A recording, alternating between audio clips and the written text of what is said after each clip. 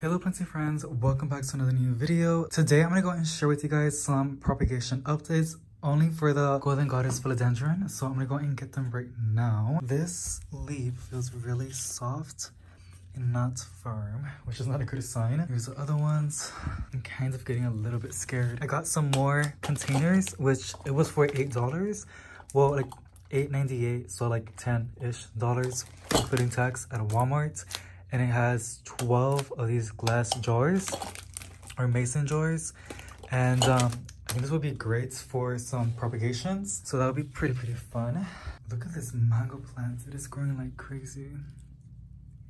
Beautiful leaves. Alrighty, so let's go look at some roots. Alrighty, so it's been a couple days, like 6 days, possibly a week since I have done these cuttings, and I haven't looked at the roots because I wanted to, you know, first impressions. So let's go and do that. I'm actually really scared, and something is telling me that they're not doing that good. That looks pretty good. There is a little bit of progress happening. This leaf looks really bad, and it looks like it's rotting, so that is not fun. Yeah, I'm gonna toss this one out. This one has, ooh, something going on. This one is pretty dry, so I feel like it was not in the sphagnum moss. And this one has nothing, so still gonna leave it in there. And then this one has nothing either. There's very little progress going on. This is the only good thing that I see. And when I was doing this propagation, which has successfully rooted, and honestly it was just one little cutting, like look at this, it's doing super good. I ended up cutting it, I placed it in water for like 1 day, and then I placed it in soil. I'm literally debating on placing these in soil. There is no roots. Well, this has a little bit of something, but the other ones really don't have a lot going on, so I'm not so sure, you guys, what I'm gonna do. On this one, ooh, it's putting out a new leaf, but no roots. So that's interesting. Now let's check this last one.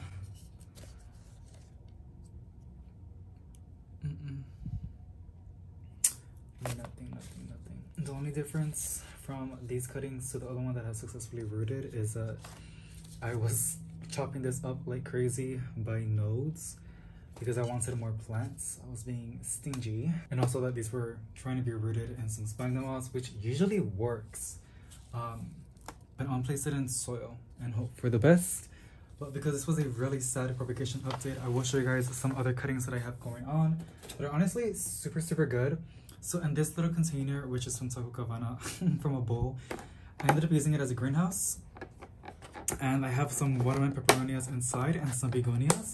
And you guys, there's some really fun stuff going on. Like, look at those roots. That is so exciting. The other one is the same.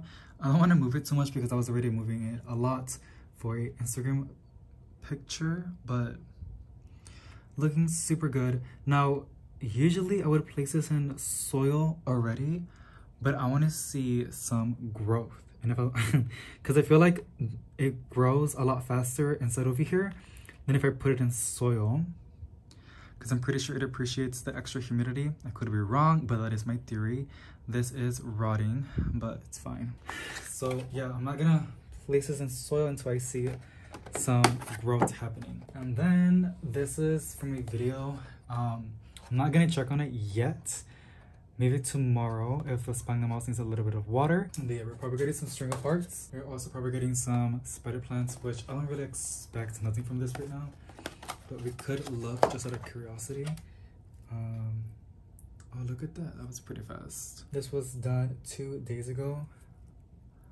Look at that. Usually whenever people like propagate spider plants, they already have roots, but these don't. And this is a Bonnie one.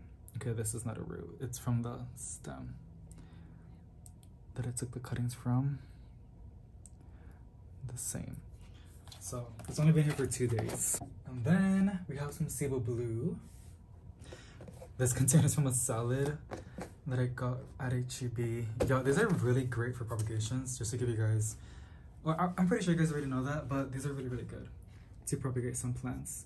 So look at this. These are some Cebu blues, and they're propagated by nodes, and also just by the stems, which I believe are called chunks, like this.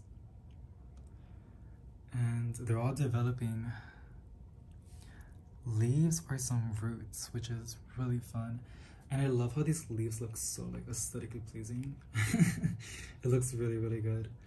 And this root's like so in there. I'm not gonna pull it out because I don't want to bother it too much. But some Cebu blue cuttings, and last but not least, one more, and it's my Tradescantii flumingus, something like that, but it's from the Tradescantii family. And yeah, let's go look inside what's going on.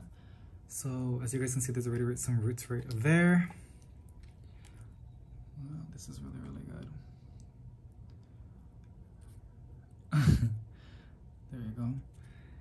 Very delicate roots. This one, okay. Because a while back I was checking and I didn't saw no roots at all. And now in this one, as you guys can see, they're very small, but it's developing roots, which is really, really good. So excited because I just want to make it more bushier plants. Like I said, this was only, I don't know if I told you, but I'm pretty sure this was given to me by cuttings. I only had 2 cuttings that was gifted to me, and I ended up rooting it in water. I placed it in soil. It's right now on the shelves, and then it grew like crazy with my favorite grow lights. And then I ended up chopping it even more for 2 reasons. 1, so I can make more plants, and then 2, so I can make the plant that I ended up chopping to make it more bushier.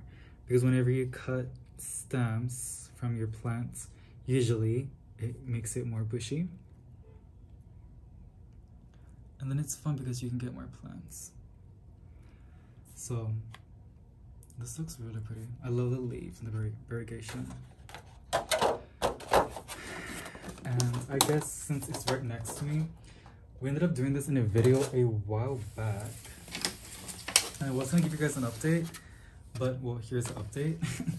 I ended up rooting these, and these were all placed, well, this nanook was placed in one of those containers, and then I placed it in soil, and I think it rooted. It is growing, and it is putting out a new leaf.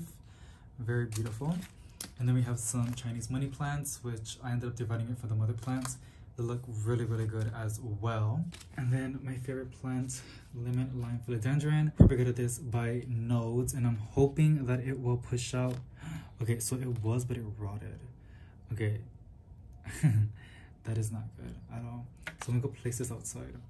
Usually that's my little life hack whenever plants don't do so good. And this looks because it's probably rotting. Since the soil has been moist for a pretty long time, and I do have these plants in not such bright light, which is possibly what's, you know, not good. And they're at the bottom, so they're probably not getting enough airflow. So I'm gonna go place this one and my nanook outside in the balcony where it's shaded and protected from the direct sun, but it should enjoy the warmth and the humidity, even though it's humid in the plant room. But it's nice and warm and humid outside, and I'll keep an eye on this one because I really do want it to root. I want to make another lemon lime philodendron plant. But hey you guys, I just noticed this is almost a 10-minute long video, so some sad updates, some sad news, but also some really, really good news with that Tradescantii, which I'm super, super excited, and that begonia. And I hope with those cuttings that I can make it into this, and I might sell them by possibly like $4 by this kind of pots, 4-inch pots. And yeah, and I can use that money to buy some soil or some more sphagnum moss to propagate more plants. But thank you so much for watching, you guys. I hope you guys enjoyed, and I'll see you on the next one. Bye.